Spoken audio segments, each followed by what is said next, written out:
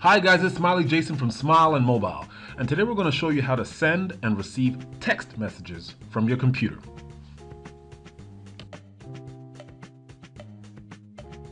Okay, so you're away from home and you left your cell phone at home. What do? You want to send a text message.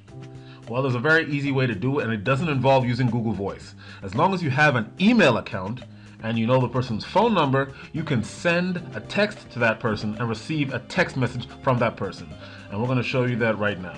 So just go to your email account, go to Compose Email, type in the person's phone number over here. Now this is the important part. You're going to put in the name of the person's phone provider. So in this case, I'm sending a text message to somebody at T-Mobile. So I'm going to type in here tmomail.net.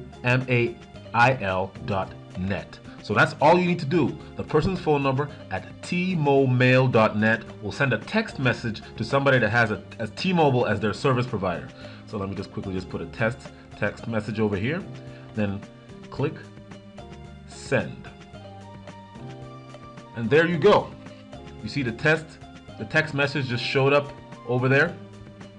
Here you can see that is the text message that just came from Smile and Mobile at Gmail. So we can open that text message.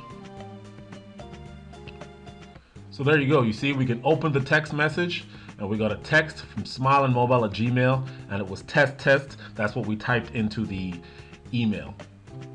So we can reply to this text message by typing in our text. Remember, this is the mobile phone which we are projecting onto the computer.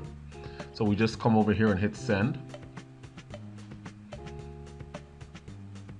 So we sent the text message, and all we need to do now is come back to the email, and there you see it right there. Let's open that email. So we have received a text from a phone number on T-Mobile that says, "Hey man."